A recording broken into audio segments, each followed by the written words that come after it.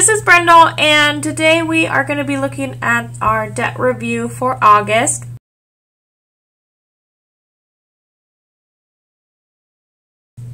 And I noticed this quote over here and I thought it was super relevant when we're talking about debt and really focusing on taking a look at what you've accomplished and being proud of that. Now I'm excited to show you what we did for August. So let me start off by labeling this.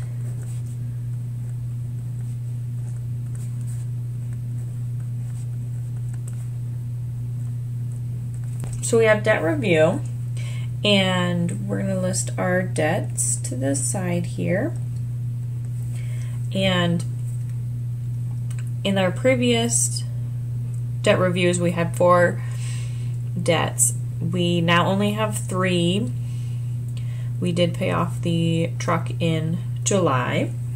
So now we only have the motorcycle loan, my braces, and our RAV4. And this will be our starting balance. This will be our minimum. Any extra that we put towards the loans, and then our ending. Flip this. Okay, so our starting balance on our motorcycle was, oh, let me get the different color.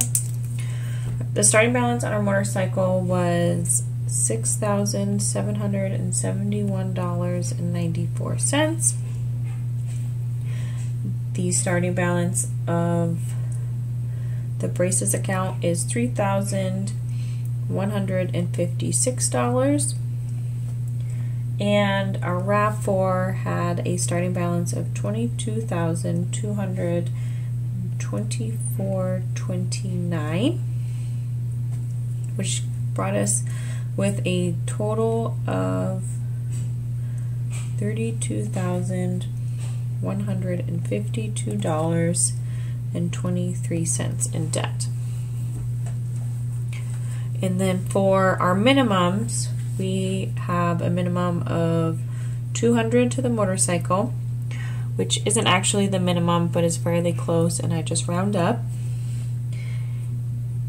And the extra that we were able to put towards the motorcycle for August was $600.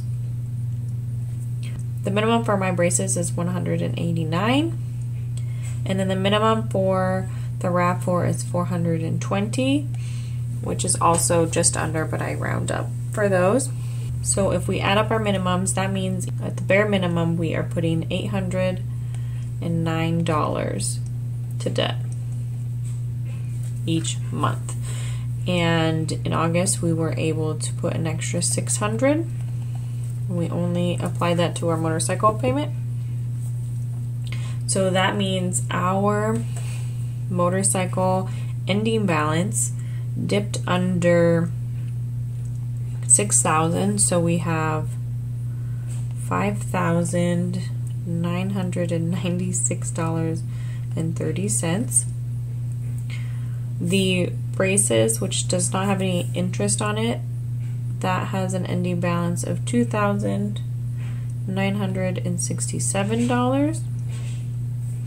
And lastly, the RAV4 has a ending balance of $21,886.90, which gives us a ending total debt balance of $30,850.20. Very close to dipping under $30,000 there. So next we're going to list our progress. And we're going to go over our monthly progress first. So we have a starting balance, an ending balance, and then the dollar progress. And then we're also going to calculate how much of our starting balance we paid percentage-wise.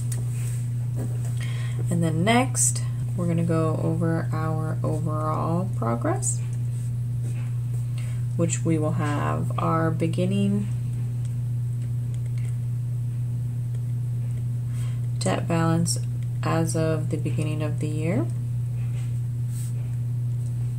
And then we will have our ending balance for this month. We will again do a dollar progress and a percentage based on the balance that was at the beginning of the year. So first we will have our monthly starting balance, which is just this one right up here. And so we'll list it at $32,152.23. Our ending balance is $30,850.20. And I'll subtract the difference. 32,152.23 minus 30,850.20 gives us $1,302.03. And this is the amount that was actually applied to our principal.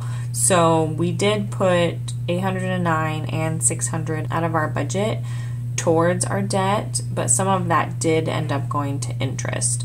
So we had actually put in $1,409 towards our debt, but only $1,300 of it had went to the principal. So that's why we calculate that.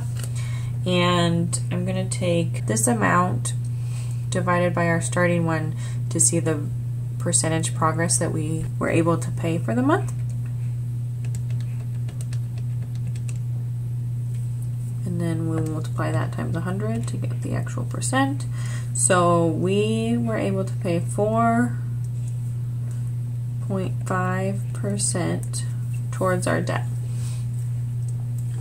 That's awesome. And then for our overall progress, we will look back to January. And I didn't record for January, but I was tracking it. So we will look at last month's. I ended up renaming them. So last month's total was the starting total, which was $45,898.65.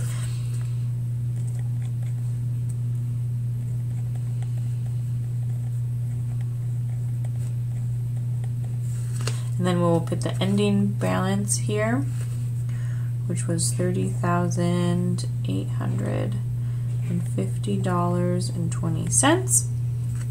So that means so far this year we have put $15,048.45 towards our debt. And then we're going to do the percentage. So we'll take this dollar amount that's gone towards the principal and we will divide it by the balance that was at the beginning of the year. And then multiply it times 100 to get the percent. And we put 32.79% towards our debt that we have paid off. So that's really close to a third. We've paid off 1/3 of our debt. So that means it's been taking us 8 months to pay off a third. So at the most, we should have it paid off in the next 16 months, which would put us at the end of next year. And I definitely think we'll be able to do that. And that's incredible because originally I didn't think we would get this paid off until 2022. So if we can get it finished and have these paid off at the end of 2021, I will be so happy. I really like showing you guys this progress. It motivates me, and I hope it motivates you guys. Let me know how you guys are doing on your debt payments, whether you were able to put anything extra towards them, if you paid any of them off. Please let me know. I want to root you on, so let me know in the comments, and I will see you next time. Thank you. Bye!